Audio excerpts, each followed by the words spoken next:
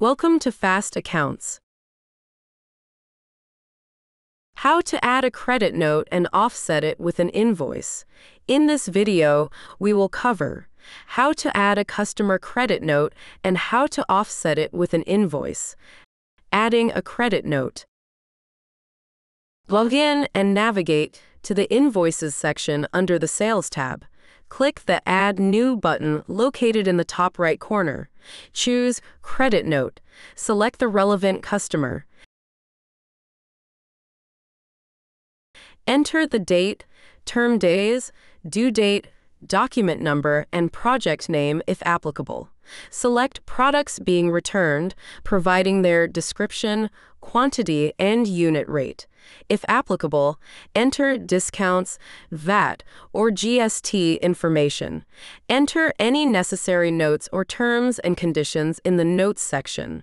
If a payment has been made and you want to record it simultaneously, add the payment details accordingly in the Receipt column. Carefully review all entered information for accuracy. Once confirmed, proceed to approve and close the credit note, offsetting the balance. After approving and closing the credit note, if there's a need to offset the balance with any sale invoice, click on Offset in the Action menu.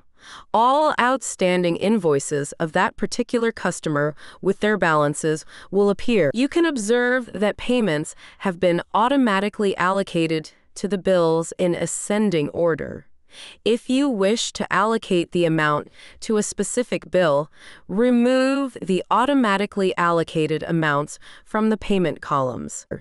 Enter the credit balance in the payment column in front of that bill with which you want to offset the credit note. Press Save and Close to finalize the offset entry.